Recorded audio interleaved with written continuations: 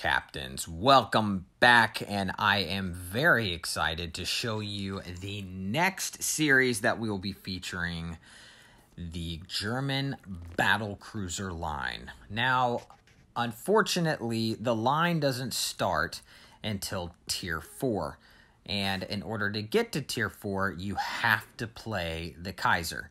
So the gameplay in the background is going to reflect the ship that you have to play and grind through in order to get to Tier 4, where you can unlock the ships that we will primarily be going over, which is the only reason why I'm showcasing this ship.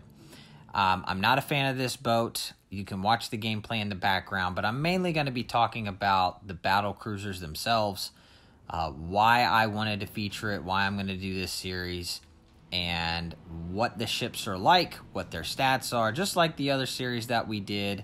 I'm going to be showing all the stats, the commanders, what I think of the German cruisers just in general, what the differences are between the main battleship line and the battle cruiser line.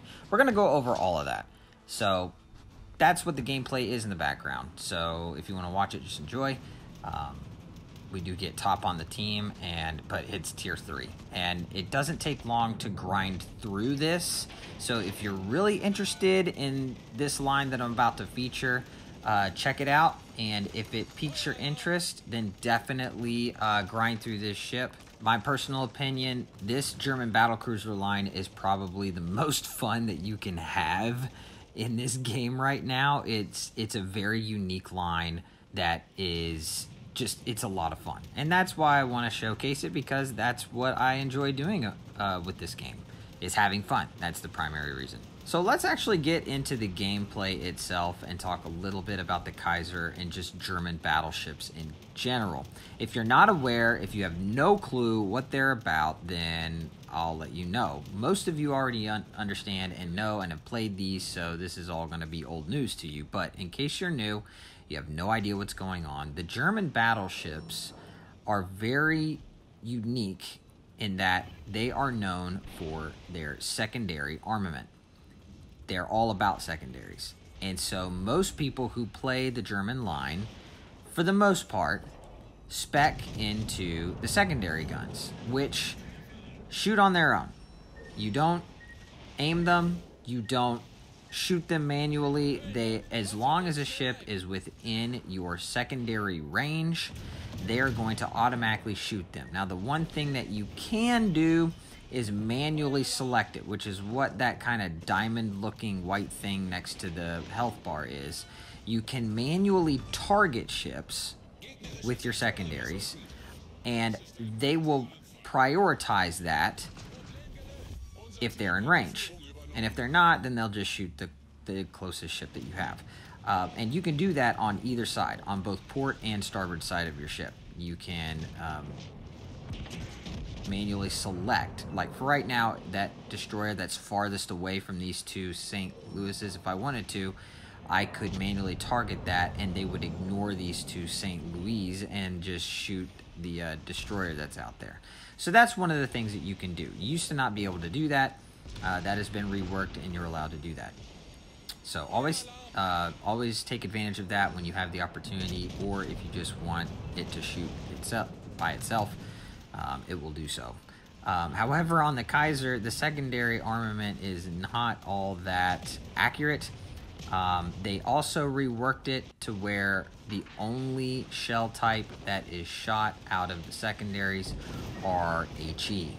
There's no longer armor piercing unless you have a ship equipped with SAP secondaries, which for all intents and purposes for this series, none of these ships have that. So all of the secondaries that are shot are HE specific. And the turrets, man, I gotta be honest, the turrets on this Kaiser is turning so slow. I'm not used to this. And I will say right off the bat, I am not the best battleship player. I am not known for my battleship play. But the battleship line that I'm going to be showing, the battlecruiser line, plays differently than battleships do.